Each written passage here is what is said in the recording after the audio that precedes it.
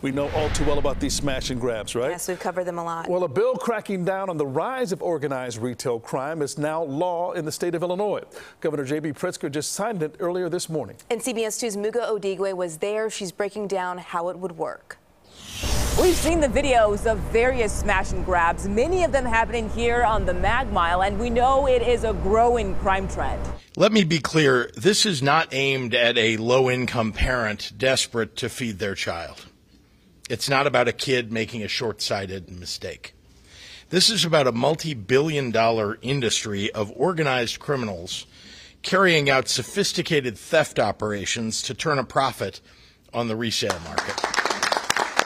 Governor J.B. Pritzker addressing the concerns opponents of the new law have expressed before, that it will lead to harsh penalties for nonviolent shoplifting. Pritzker arguing the law will specifically target organized crime rings, like this bust from last December, where Illinois Attorney General Kwame Raoul's organized retail crime task force recovered millions of dollars in stolen merchandise from storage units at 2 Chicago facilities. It was part of a large-scale investigation into organized retail theft. Under the new law, prosecutors will be able to go after the ringleaders of such crimes. The law will also create a statewide intelligence gathering platform, a way for law enforcement partners from federal, state, and local levels to work together in catching retail criminals. The goal is to clamp down on such crimes, which Raoul says is not just a criminal issue, but also a consumer protection issue.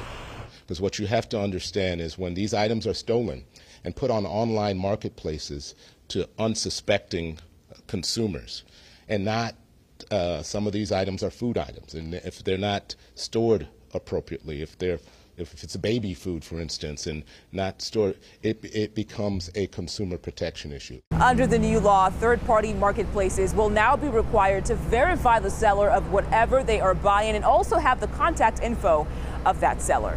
Along the Mag Mile, Mugo Odigwe, CBS 2 News.